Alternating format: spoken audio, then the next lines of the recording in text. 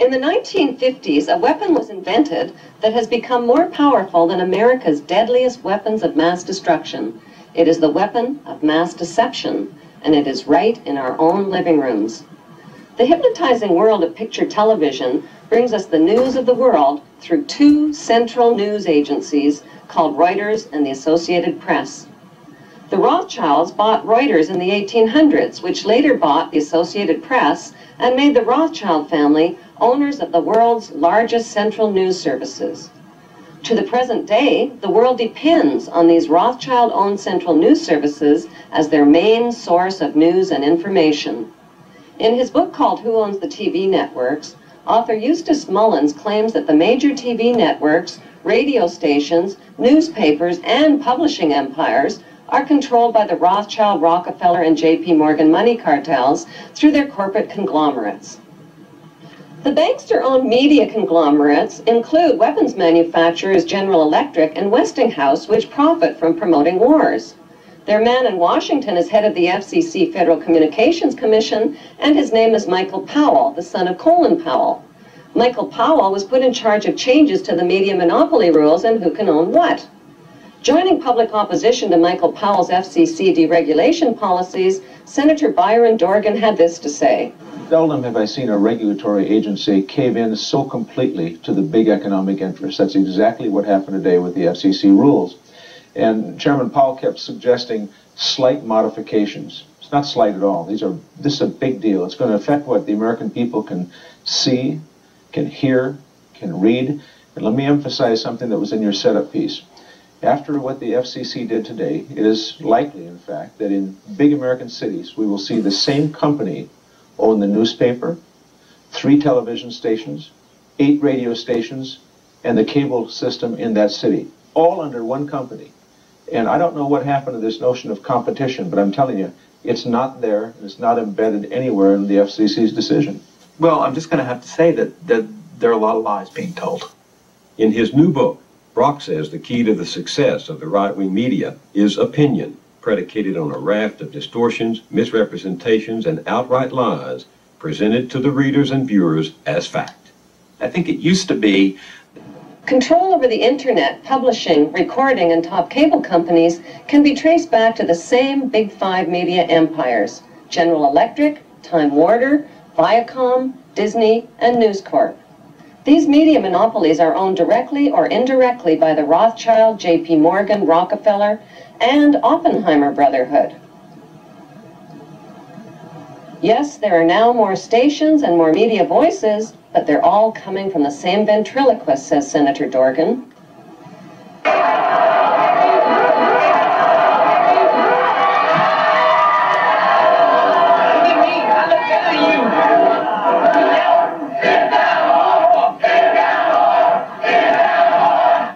TV show needs corporate sponsors, and corporate sponsors sponsor pro-business, pro-government programming, and journalists who support the agenda of the Big Five media owners.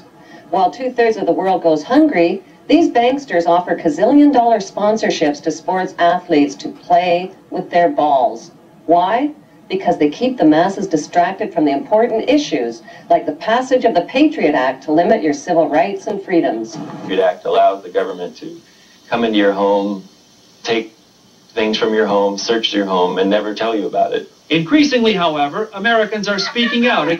The media and banking monopolists now have the power to make or break political leaders around the globe. Why haven't the networks made a TV movie of the week about how the Bush family made their family fortune? The movie could be called The Awful Truth, starring George W.'s great-grandfather, Samuel P. Bush, whose Buckeye Steel Castings Company supplies parts for Edward Harriman's railroads, who in turn provides rail shipments for John D. Rockefeller Standard Oil, who in turn gets monopoly financing from the Rothschilds. The movie could be made into a TV series starring Samuel's son, Prescott Bush, as the managing director of a Nazi steel manufacturing plant in Poland called Silesian Consolidated Steel. In episode 1, Prescott Bush forwards American financing to his German partner Fritz Thyssen through the Union Banking Corporation in New York. Fritz Thyssen arranges a contract with Nazi Germany's IG Farben company for free Jewish slave labor in Bush's steel manufacturing plant at the Auschwitz concentration camp. Episode 2 shows Skull and Bonesman Prescott Bush and Avril Harriman getting caught under Trading with the Enemy Act as the U.S. government moves in and seizes all of their shares in Union Banking Corporation.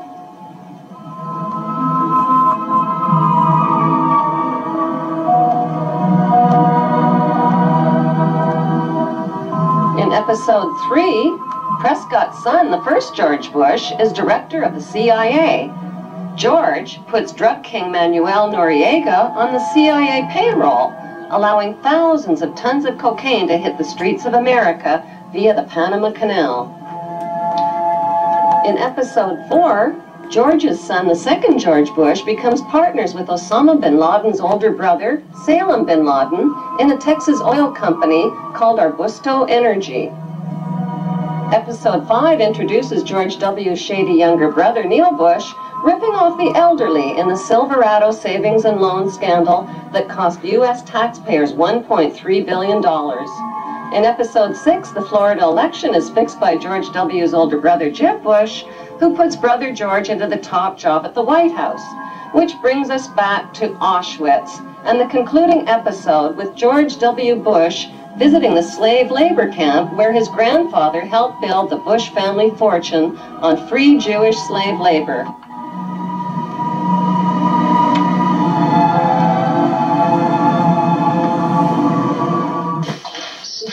The sites are a sobering reminder that of the power of evil and the need for people to resist evil.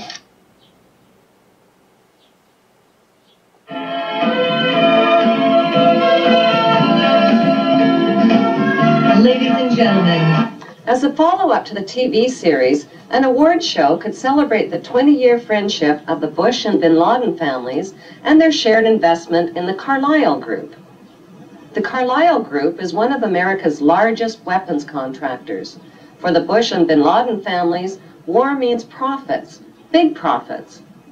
Although the media creates the illusion of freedom of the press, the dominant opinion and messages always serve the banksters' agenda. Messages like, support your troops or you're a traitor to America. But who are the troops? Many are teenagers whose childhood entertainment was shooting out the blood and guts of virtual people in places that are virtually real. Now they're blowing up real people in places that are really real, like schools, hospitals, and villages filled with families and children. Burns, open wounds, amputations, spinal cord injuries, broken bones, eyes that have been sprayed with shrapnel. The list is long and predictable. The chilling reality is that up to 15% of the tax money deducted from your paycheck each month buys the bombs and pays the salaries of troops to commit these atrocities. Rivers of blood from innocent families and their children is on everybody's hands. The plan for world domination by the banksters cannot be accomplished without your cooperation. That plan was formulated in 1773 at Mayor Rothschild's goldsmith shop by 13 influential German Jewish families. Among them were Rothschild, Oppenheimer, Warburg, and Schiff. Their formula for global control is the 3M formula: money control, media control, and military control. Two, one, mark, and we have it. Like changes to the rules that gave these families the media and money monopolies, new laws are being passed to transfer military control to them by privatizing the military. But if they're killing terrorists, who cares if they are government soldiers or corporate soldiers? A more important question to ask is, who exactly are the terrorists and where do terrorists get their training? The answer is right smack in America at Fort Benning, Georgia. Until January 2001, America's terrorist training school was called School of the Americas, but because of massive protests against its activities, the name was changed to WISC, Western Hemisphere Institute for Security Cooperation. Actress Susan Sarandon narrated a documentary film called School of the Assassins. The film exposes the school as a terrorist training camp whose graduates are well-known murderers, torturers, state terrorists, and dictators, including drug king Manuel Noriega. The role of terrorists in the bankster-owned media is to scare the living tax dollars out of citizens, and timing is everything. On the second anniversary of the 9/11 attack on the World Trade Center, George Bush asked for an $87 billion increase in military spending. At the same time, the media released a dramatic video showing Osama bin Laden alive and well and threatening to make the 9/11 attack seem like foreplay. How much do we really know about America's favorite villain? Multimillionaire Osama bin Laden was the 17th of 52 children fathered by a wealthy construction baron named Mohammed bin Laden, who had close ties to the Saudi royal family and the Bush family. In 1979, the American CIA and Pakistan's ISI financed an anti-Soviet group in Afghanistan and provoked a profitable 10-year war with the Russians. When the Russians invaded Afghanistan, the CIA hired Osama bin Laden to recruit and train al-Qaeda fighters to fight the Russian army. Invasion. Anti-communist guerrillas in Afghanistan have been at the front line in the fight against the spread of communism. But what was the fight really all about? Not carrots or potatoes. It was about poppies. Endless fields of opium poppies that provide over 70% of the world's heroin supply to heroin addicts worldwide. These are very uncomfortable issues for politicians.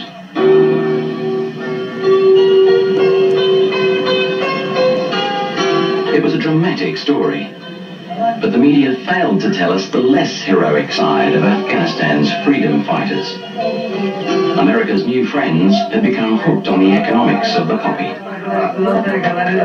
During the war, many of the mujahideen radically increased the production of opium, the raw ingredient of heroin.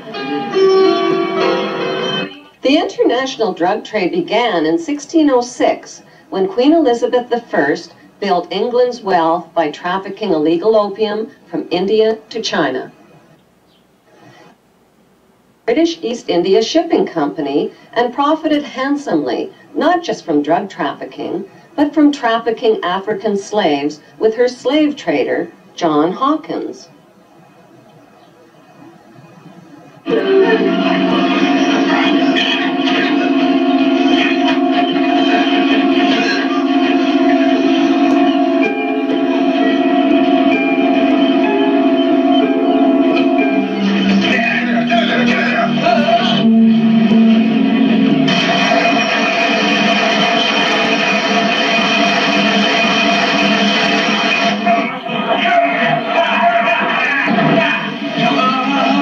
Queen Elizabeth I knighted her slave trader with the noble title of Sir John Hawkins.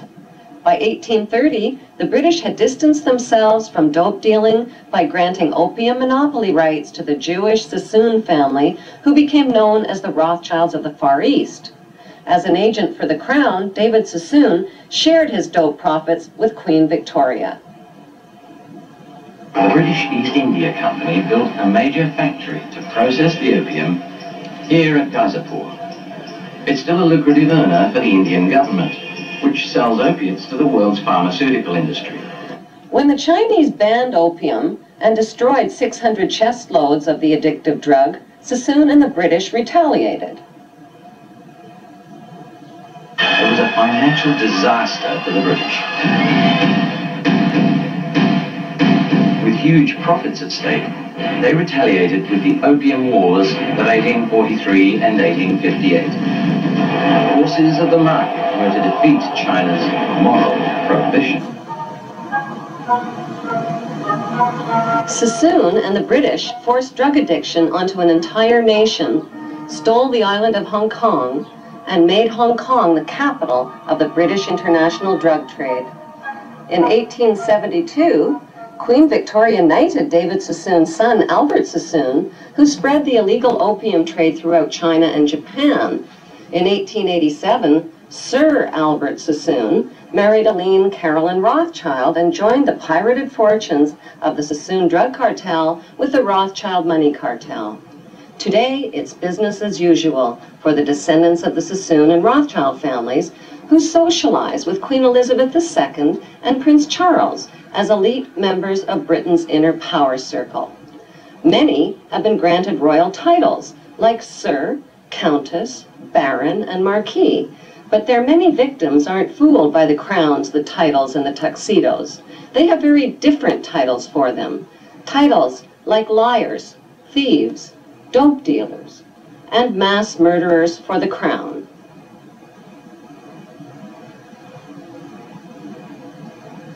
On the other side of the Atlantic, a member of the same opium smuggling syndicate, Samuel Russell, founded Yale University's Skull and Bones Brotherhood with drug money. Exclusive members were financed into political power positions in the CIA, the U.S. Supreme Court, and the White House. When Skull and Bonesman George Bush Sr. became CIA director in the 1980s, the CIA recruited Osama bin Laden to train al-Qaeda and Mujahideen fighters in Afghanistan. The job of Osama's trainees was not just to fight the Russian communists, it was to run Afghanistan's multi-billion-dollar opium trade. Heroin, manufactured from Afghan opium, supplied $250 to $300 billion annually to Wall Street and the U.S. banks. Authors Alfred McCoy and Michael Levine tied the CIA to this unholy drug alliance and received national attention when the CIA tried to suppress their books. Michael Levine became a best-selling author when he wrote about his experience of this unholy alliance. After 30 years' distinguished service with the DEA, he could write with some authority. You could look at what they did to me as an example in microcosm of Central Intelligence's actions and the State Department in completely subverting the drug war. You know, the drug war was something that only existed in the minds of Americans, on the streets of America, for kids like my brother, for cops who died. There was no drug war. The biggest drug dealers in the world were given a license to sell drugs to Americans to support themselves. And this continued right down from Southeast Asia, through the Mujahideen, through the Contras. But how was the heroin smuggled into the United States? One of America's most gruesome secrets is that during the Vietnam War, heroin was smuggled into the United States by hiding it inside the body bags of dead American soldiers.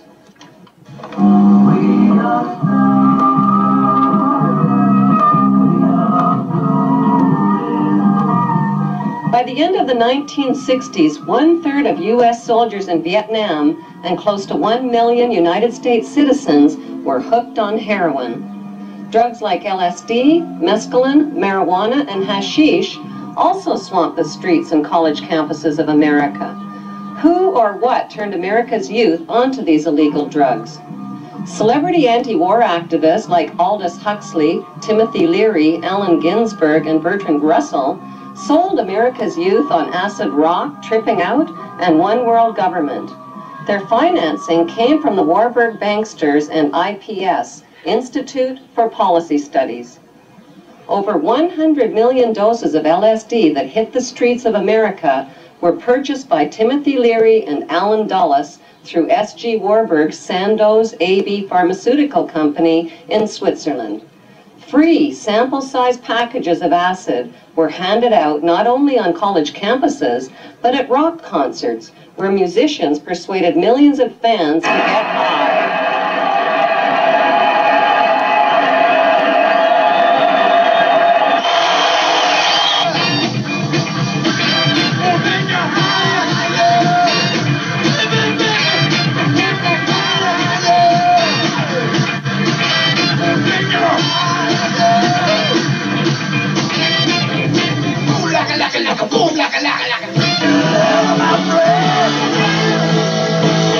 I got the body.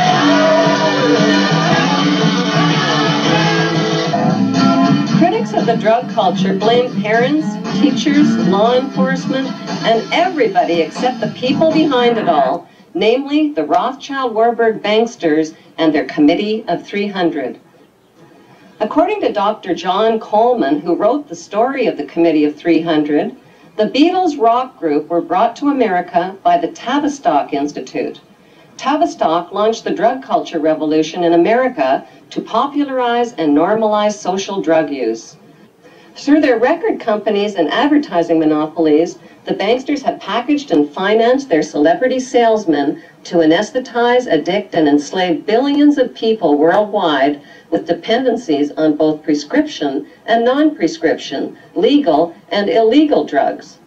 Those drugs range from alcohol, nicotine, and caffeine to Prozac, crack cocaine, and heroin. Like the phony war on terrorism, the phony war on drugs is a cat and mouse game being fought with one hand and fed with the other. The peace symbol adopted by the drug flower children of the 60s was designed by Gerald Holtham, who was commissioned by One World Government salesman Bertrand Russell. The symbol was never designed as a symbol of peace, but as a symbol of death. It is actually a cross turned upside down with the arms broken and is used by Satanists and in Druid witchcraft. In Germany, the symbol is known as the death rune and is found on tombstones of Hitler's Nazi SS officers. CIA's team of ex-Nazis and skull and bonesmen financed and trained Osama bin Laden, who pushed the Russians out of Afghanistan by 1989. The CIA then trained and installed the ruthless Taliban regime to run the booming opium trade. After a decade, the long friendship between America and the Taliban suddenly turned ugly. At a meeting held on December 4th, 1997 at Unocal headquarters, American oil men made a proposal to the Taliban about building a pipeline through Afghanistan. Rothschild Shell Oil and Rockefeller's Exxon Oil had invested billions in the Kazakhstan oil and gas reserves just north of Afghanistan. Now they needed a pipeline to transport it to the Persian Gulf. The Taliban demanded a bigger cut and turned down the proposal. Suddenly, the banksters' American-controlled media were calling the Taliban monsters, evildoers, and cruel villains who beat up on women.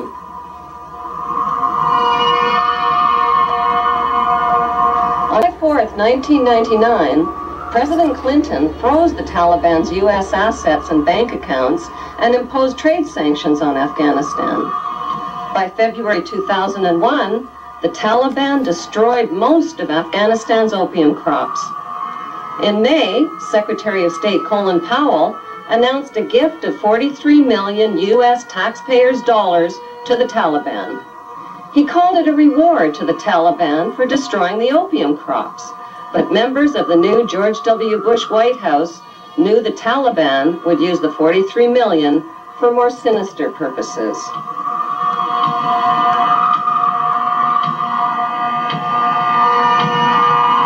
The larger issue is not just not connecting the dots, but not getting the dots. Why was it that CIA was unable to collect information for years inside Afghanistan? When they had authority to kill bin Laden for over 2.5 years, why were they unable to kill him or his lieutenants? Why didn't they have a better capability to do something about it at the source? Could it be that the bankster-supported U.S. administration is controlling both sides of the war on terror?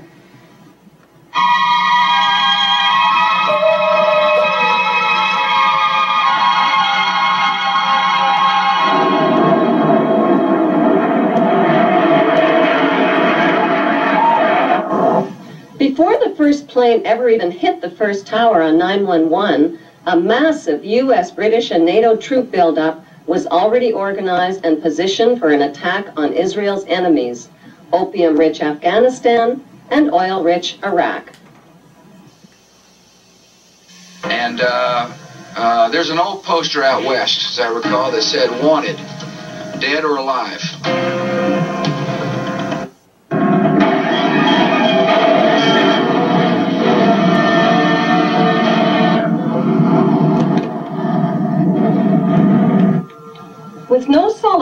of who was responsible for 9/11, George Bush Jr. attacked the poverty-stricken, war-ravaged country of Afghanistan only 4 weeks after 9/11. The U.S. and British military dropped 12,000 bombs on thousands of buildings and homes, pounding them into dust and rubble and killing 8,000 Afghan people. 20,000 more people died from war-related cold, starvation, and disease. Nobody made a big-budget TV production out of the massacre with a God Bless Afghanistan movie score. The U.S.-British war on Afghanistan left behind millions of starving people and thousands of women who are still veiled, still homeless, and still penniless.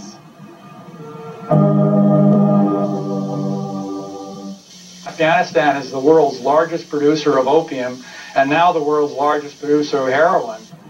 دې لب دا ده چې 14 کاله دلته جنګ تیر شوی، زراعت تباه شوی، شفاخانې تباه شوي، تجارت تباه شوی، تعلیمي ادارې تباه شوي، مکتبونه تباه شوي، سړکونه تباه دي، ولږه ده، فقر ده، خلک بله چاره نه لري څه وکړي. There can never be peace and democracy in Afghanistan. Why? Because peace and democracy would expose and cut off corporate America's opium and heroin trade at the source. So what was the payoff for the U.S.-British war on Afghanistan?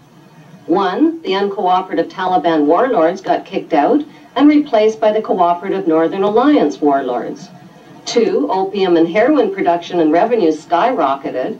3, Afghanistan got a new leader named Hamid Karzai, who just happens to be an ex-employee of Unocal Oil. 3, America got permission to build their oil and gas pipeline through Afghanistan.